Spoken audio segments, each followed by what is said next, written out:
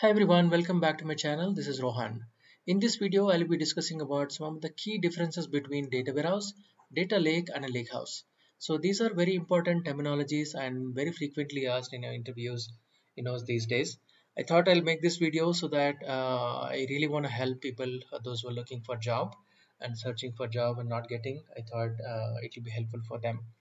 So let's get started. So let's start with defining each of the systems first, and then we can get into differences later. So data warehouse is a centralized, fact which contains, multiple dimensions to it. So different dimensions can be like customer, product, or time, and the central fact can be, order, sales, and everything, which are metrics or numbers in nature. So they're all surrounded by the dimensions and centralized fact table. And this is very rigid in structure, and the data has to comply before we read and write on the data warehouse. Whereas data lake is a collection of data from variety of sources. It can be data from transactional systems or from any IoT devices or any type of data which is coming from external systems. And a lake house is a combination of both, but more of transactional in nature. So as soon as there is let's assume that there is a source application and we have a lake house which is built. As soon as there is an insert, the data will be loaded to Lakehouse, and as soon as there is an update, insert and update. As soon as there is an update on the source, that data will be getting updated on the Lakehouse. So it's more of transactional nature, and it reflects true image of the source system. So this is the primary understanding. And data warehouse is primarily used for historical data analytical purposes. Data lake will also be used for historical and analytical, but it can also help us pull any latest data set. And even if you want to look at different versions of data, then we can use Lakehouse to look at the changes to that particular data. And Lakehouse is primarily used for transactional purposes. This can be an input for our existing data warehouse, and it can be serving purpose as operational reports as well. So data from the Lakehouse can be read for multiple purposes. And of course, you can maintain multiple versions of data in Lakehouse as well. All right, so moving on, like how data is stored on the storage structure. So it's in data warehouse, it's mostly structured data and tabular. Whereas in data lakes, it can be unstructured or structured or semi-structured. It can contain any type of data like CSV or JSON file, XML, or any video audio file, and everything. And on the Lakehouse, it's a combination of structured and semi-structured data. And also it can contain raw data as well. So these are the primary differences. Let's dig deeper. So when it comes to schema here, it is the schema is very rigid. Once you specify the table format and the data type and length, it has to always strictly follow the constraints in order to write the data into data warehouse. Whereas data lake is a schema on read. So while you are writing data, you can dump any type of files into data lake, but when you are trying to read the data, it has to be in a proper schema. So that's why it's called schema on read. So data warehouse is schema on write, and this is on schema on read. And Lakehouse can be a combination of schema on read and schema on write as well.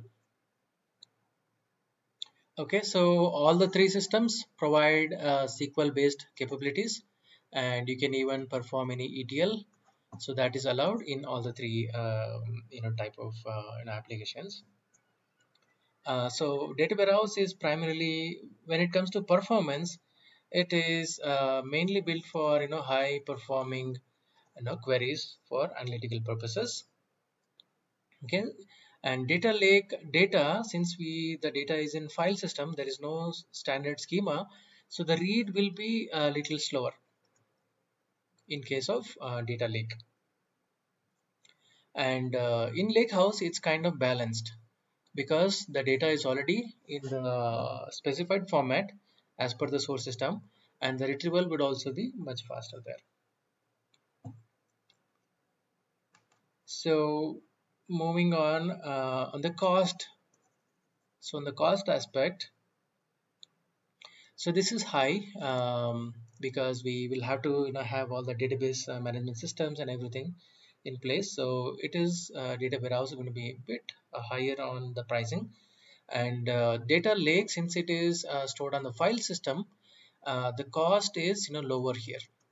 Only when you are querying you will have to apply compute, but the storage is very cheaper. And Lakehouse, since it uses combination of storage and then the compute, the pricing, the cost is balanced. It's medium, you can call say medium, or it's kind of balanced.